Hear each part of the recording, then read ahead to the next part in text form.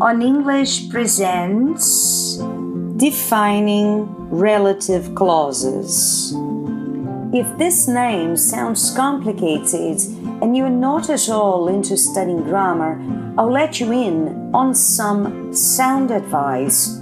Not only is this language useful when you're speaking, but it is also a fundamental part of writing in English. Don't forget that, in order to avoid repetition of words, a relative pronoun is used to substitute for what you need to say twice. This language is called relative clauses.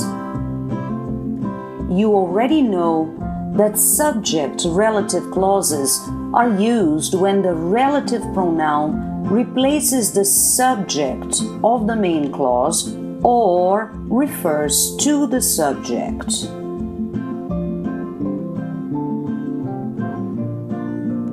You also know that object-relative clauses are used when the relative pronoun replaces the object of the main clause or refers to the object. This is important for us to move on.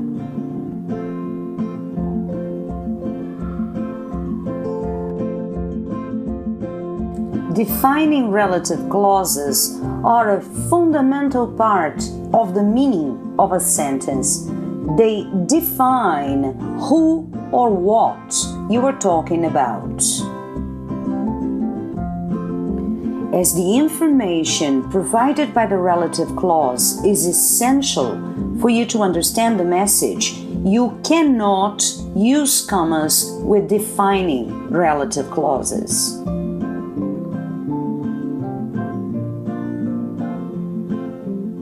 Keep in mind that the pronoun can only be omitted if it refers to the object.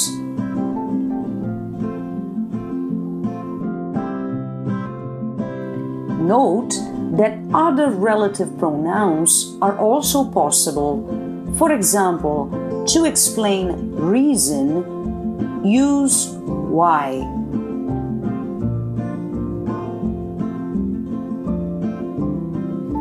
To mention time, use when.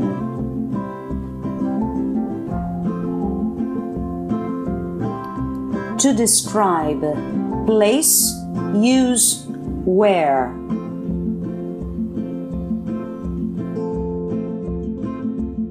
Defining relative clauses can also begin with what, only if the meaning is the thing which. However, note that what cannot be used here. Whenever you feel tempted to use what to put two sentences together, try and check whether the correct pronoun should be which. If you're about to take a test or write a composition, keep in mind that relative pronouns are used to join two sentences or to give more information about something or someone. When it comes to writing, they play a very important role as linkers. Want to know more? Subscribe to On English Online on YouTube.